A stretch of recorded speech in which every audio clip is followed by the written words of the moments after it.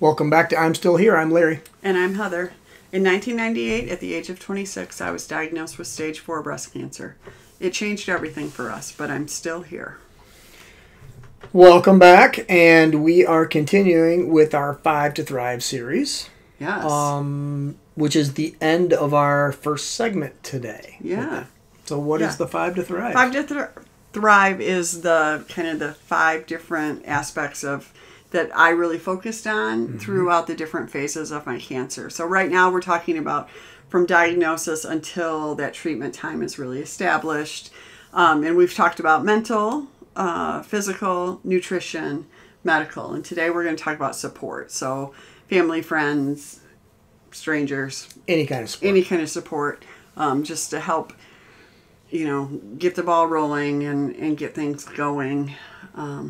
So this is a really stressful time. Yeah, this is the end of our kind of first segment of 3 segments. Yeah. And we will also be then going on next week talking about each of those categories with during treatment. And then we'll do each of those categories post-treatment and hopefully give you guys something both in a podcast form but also in a download available where people can really try to put these things into practice, because it certainly worked with Heather. And these are the things that people have been asking for. So for here they are. Yeah. So starting out today with support. Yeah. So support when you're going through any kind of crisis is so important, right? It just makes everything a lot better. But the problem that happens, I feel like, with cancer is that it's finding the right support. So a lot of people will say, one, that they're going to help. 2, they'll say the wrong things completely. Like, there's a lot of kind of caveats, I feel like, that can kind of make you feeling like you have the right people around you really a lot better. In that, the reason I feel that support is so imperative, especially in the beginning, is that as somebody who has cancer, I can't stress it enough that you need to take care of yourself, right? So you need the other things in life. You need help with them, right? Especially as women. Well, that's the thing. You need to take care of yourself. And in order to do that, yes, you need help. You need help. And you also need the people around you not to be asking for things from you. Or helping you in a way you don't want help with. Or helping you in a way that's steering you down a road you don't want with. Or there's a million of these things that we could go through with. It's what you need, one, and want, two. But both of those things are very important in you thriving and moving on to the next step. Because remember, we haven't even got to treatment yet. When we're talking about this is just you were diagnosed yesterday. Yeah. And treatment starts sometime in the future, hopefully near. Yeah, so what we realized quickly was how overwhelming it was, right? Just on a very basic level, just to disseminate the news. Yeah. Just to get the news out there and to have people the reactions come back in was terrible both ways, I felt like. It was so painful. Long time ago for us. Yeah. This was before internet, before cell phones, before that. So I get it times different now. Yep. But yeah. But there's also just such a drain on doing that. It's so hard. It's so hard as a patient to have to talk to a million people about the fact that you have cancer when you are terrified that you have cancer, right? And it's just all of those things. What we kind of realized quickly was like I needed kind of a team of people around me. And the other thing is, you also can only handle so much. By the way, back then we didn't sit down and go, this is what we need. We didn't write out a list of this is what Heather needs on her team. No. But there were some things that you vocalized or said, I don't want to do that. I can't do this. I don't want to do this. And people just jumped in and did that. kind of the right person, for the most part, it was in the family, said, well, I would be good at that. I can do that. I think it just, the needs, as the needs arose, it became very obvious who could or who would do some of those things. Yeah. And some of the initial things were like, one of them was researching medical things, right? My mom is a former computer programmer. Her brain is just amazing, and she's really good at that kind of thing. And I made the mistake. I said it was before the internet. The internet was around. We just didn't have a computer. Not everybody had computers, you know. And it was there, and she did have one, and she did some of it on that. Yeah. So my mom took on that role. So why have a research person? Because you do want to be able to, kind of as we alluded to in our last episode, you do want to be able to walk into an appointment and say, hey, what about this? Or, you know, I think you do want to be able to participate in conversations or know what's out there in terms of treatment. Mm-hmm. I had a very limited, I did not want to know much at all. Because you have to slog through a lot of crappy things, which I knew my brain could not handle, hearing about things that didn't work or people that died. So I, you know, and my mom was actually given that advice by someone else as well. It just was very obvious to me. And that was one thing that I knew right from the get-go, was that I could only take in so much information, bad information, and I'd already gotten my fill in the first week and a half. Yeah. Right? So that was it. That's why we were doing that. So in this, again, it's a million times worse now.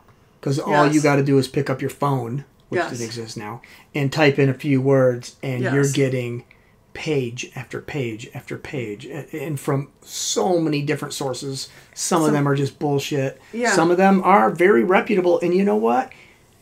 That's not the best thing to read right then. Yeah. For most people, because we have, remember, in these 5 to Thrive, mental is the first one.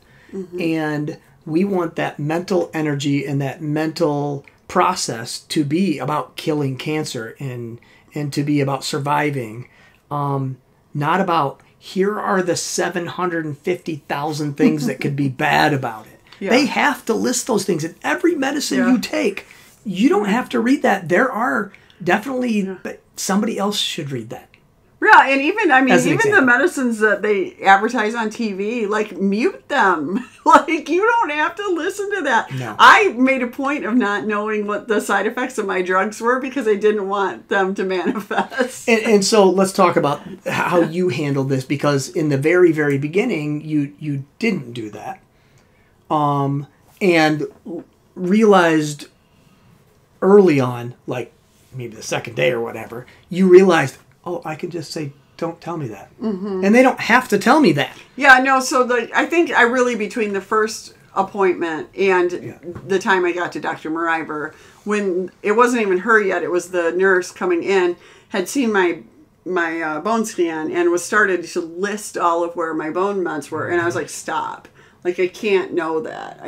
You know, and she got through a few of them. Yeah. And I was like, please stop. And then she did. And then I just learned to, like, I would, like, before, just as they're coming in and saying hello, I'd be like, I don't want results. Yep. I don't want, like, explicit results. I want good, not good. And the reason for that, again, is the mental side of this. Yes. And it's so important. And if you allow that into your head, you can't reverse it. Yeah.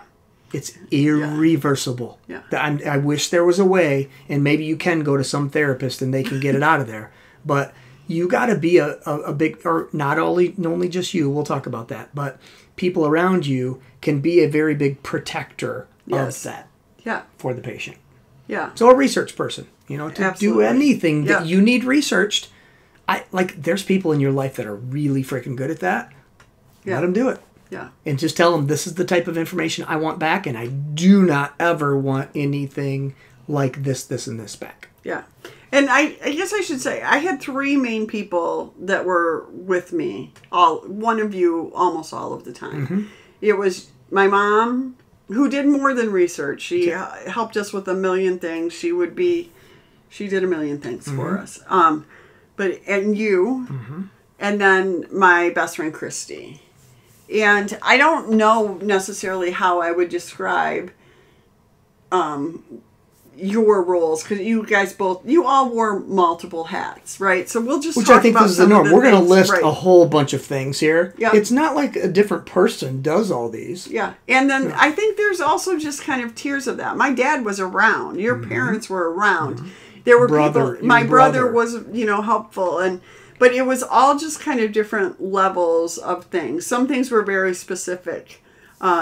We had people, a couple of people in our church that handled things and had a role of. This so when we talk about the dissemination of news, which is so challenging in the beginning, that's where we put people in place very quickly and said, if you want to ask a question, if you want to inquire how I'm doing, things like that, talk to this person. And that wasn't even you. That was my brother. That was my colleague from work. That was people at our church. Talk to them, and we'll update them. We'll update them. But it's too overwhelming, and people say stupid shit, and we've talked about that before. Yeah. And I learned it quickly and was like, I can't. Not with bad intention. Not with bad intention. They want to tell you a story, though. Yeah, they're saying there.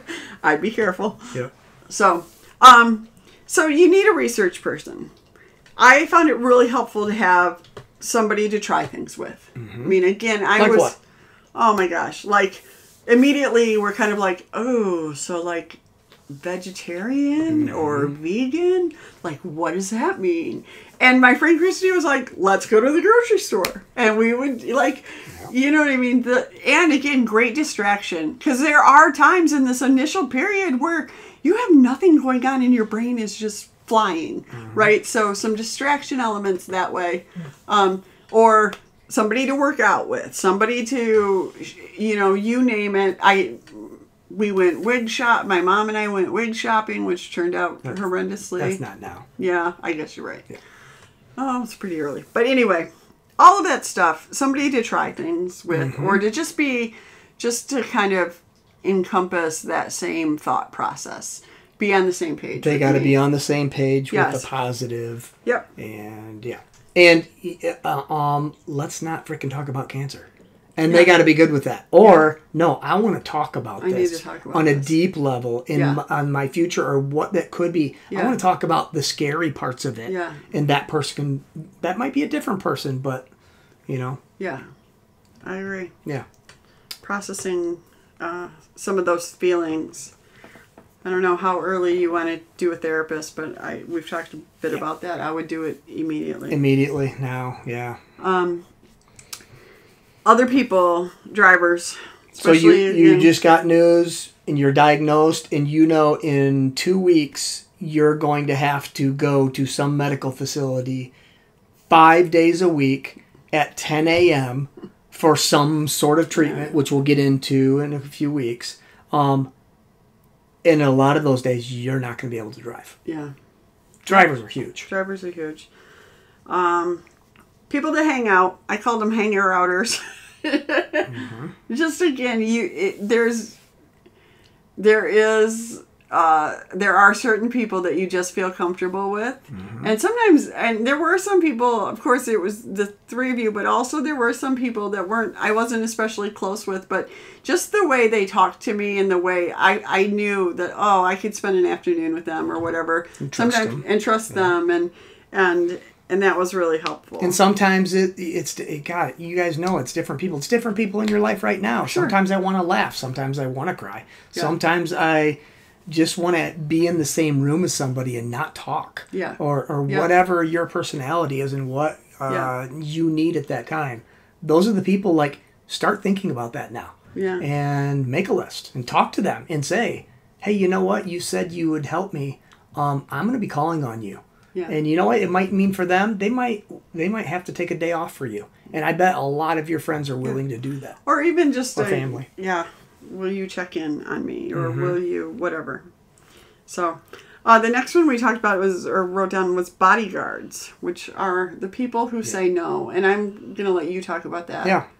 So I realized, I saw early on, and I can remember example, it was kind of in our church, I know it was, and it was an old lady, and before I even know what was going on or we had any experience with this, she was telling this story to Heather about her whatever who had cancer, and it ended up the story that she died.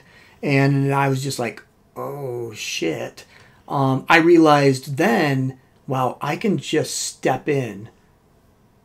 I can be rude. Not if I have to be.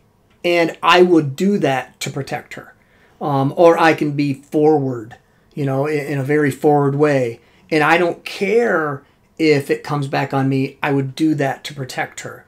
And I would just be that. Or a phone call comes in. We had a phone in our house, old school. Phone call comes in, and I would be the one to go, now's not a great time. Or, you know what? Yeah, that's perfect. She would love to talk to you right now. I would be that. Or in those uncomfortable situations where it's, or even in the hospital setting, and I know we're not there yet, but in diagnosing, in setting up, or if it's with these with the scans and tests and stuff, I can be the one to go, no, not right now. No, I'm just, and I'll be the rude one or the forward one, because that takes energy from the patient, and that's not where you need. And I know it's a negative mental part, and not that everything's positive, but I don't have a better word for it. It's just staying on that track of healing and killing cancer. That's where the patient needs to be mentally. And I did everything I can by being that bodyguard, that no person, that buffer, to allow her to be oblivious to some of the shit that was going on. Or, you know what? The kitchen sink is leaking and stuff, or whatever. I'm going to do all of that so she can be kind of have a one-track mind. Yeah, kind of, we've talked about it as like building the bubble before. Yeah. So just really referring to that. Positive people, generally, you need them. It might be a favorite nurse. It might be a tech that, you like. I have favorites everywhere. You do? So. And if you broke down the traits of that, it would make sense why they're your favorites. Yeah. So, people to maybe provide meals, but again, that's within like what you're looking for. So I feel like you kind of have people who are like being helpful to help themselves, and you have people who are being helpful to help you. Yeah. And this is where I'd come in again. If somebody, she told us whatever, Betty Jane said she wanted to make a meal for us, or if I knew the church or someone was planning these things to make meals, I would go to them and go, listen, here's what it has to be. It's okay not to make one, but if you're going to make one, here's the rules. Yeah. And don't send anything to my house that don't follow these rules. And they might go, man, that Larry's a dick. I don't care. I don't care. That's what it has to be, because something comes in that just smells awesome and she's not eating that. Well, that's not good. Yeah. So, yeah. Another big one was babysitters. So I had besides our family, which was amazing, I had a couple of women who were just like, yes, every day. And that was such a huge help to me. I don't think stuff like this gets talked about very often, because we generally talk about cancer when people don't need babysitters anymore, but man, what a huge coordination of it too. So to really have some people that you knew you could just call and they'd be like, yep, I don't feel good, or I got to do this, or whatever. And it can be, a lot. There are a lot of women who are diagnosed with stage 4 that have high school age kids.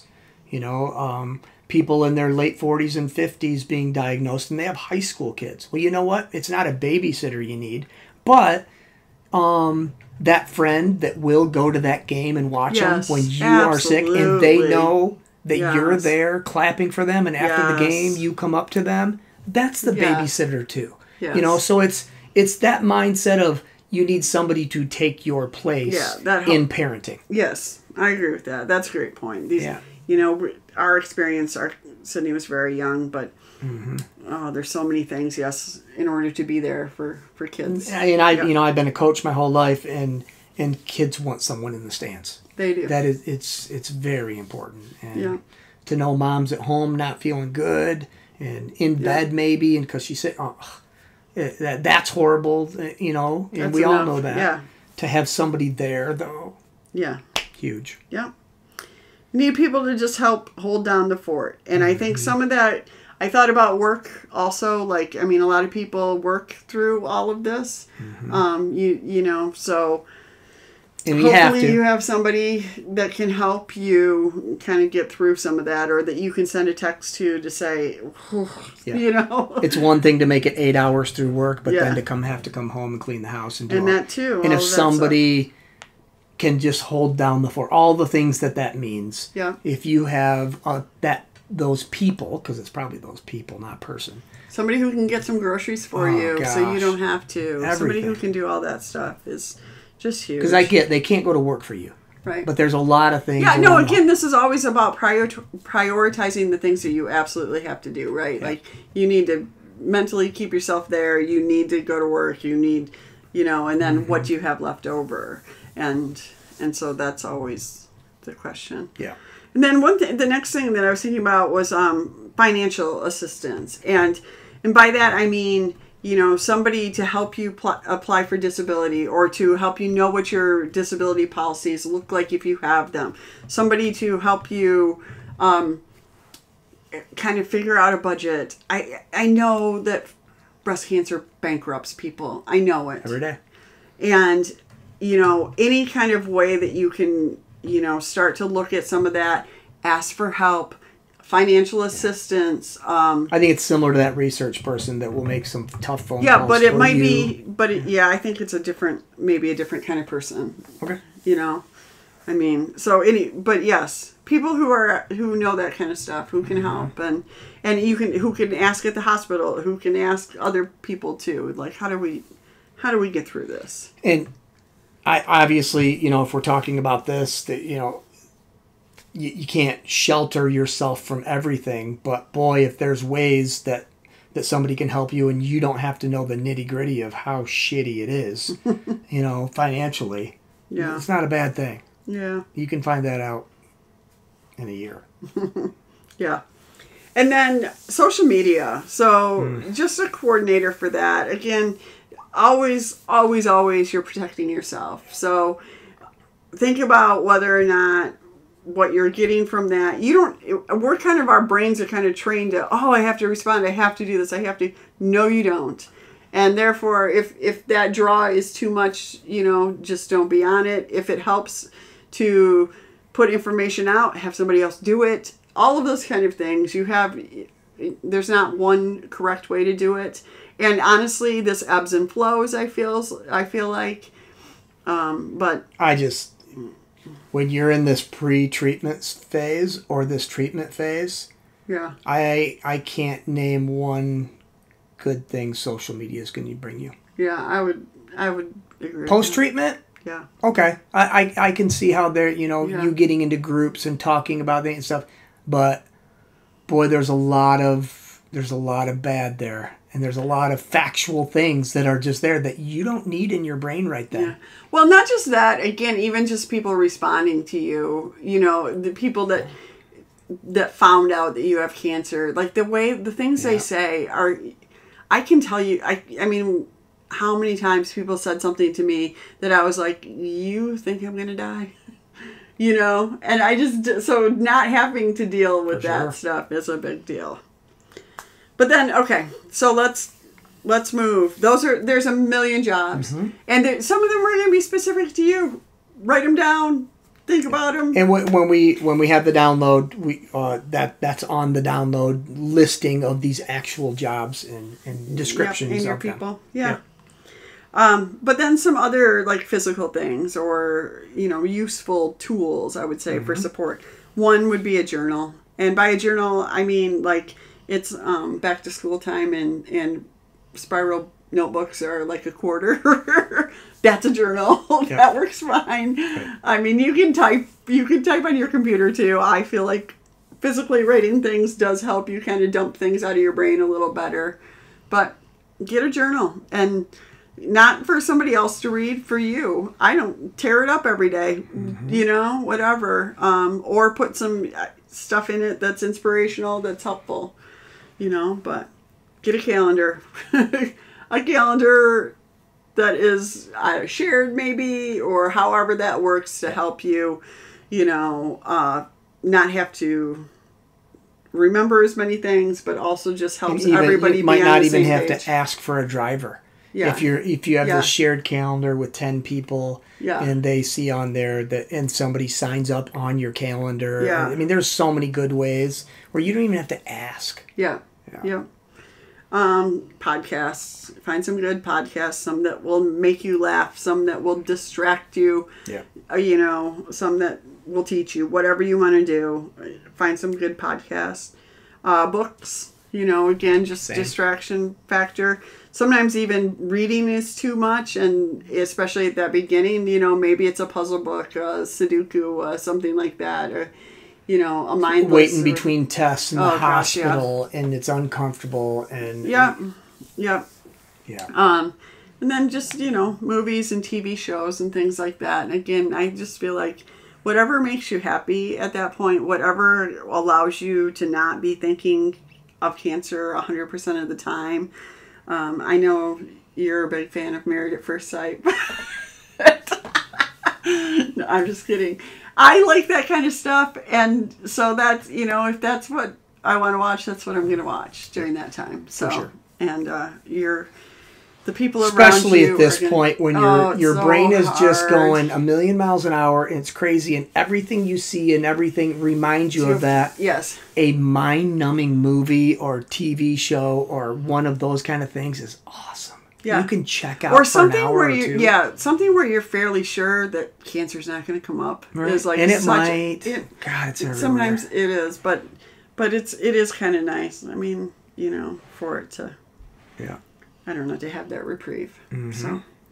So I hope that's helpful in terms of, getting some support around you and getting yourself set. And, we'll have some downloads available here soon. Yep. And next week, we're going to go back to mental, but we're going to talk about it from a treatment standpoint. So, yep. As always, we would love any comments or suggestions or whatever. Or please share this. You have that. Absolutely. That's what these are for. And now that we have all 5 of the first phase, you have somebody who is just diagnosed with cancer. Please let them know about this. We're doing this, so we wished we had this during diagnosis, and we could just listen to this and go, oh, I didn't know that. I didn't think of that. And hopefully the treatment part of this will even, be more helpful, and people don't have to learn the hard way to some extent that we did. So, yeah. Yeah. All right. Have a good week. Peace.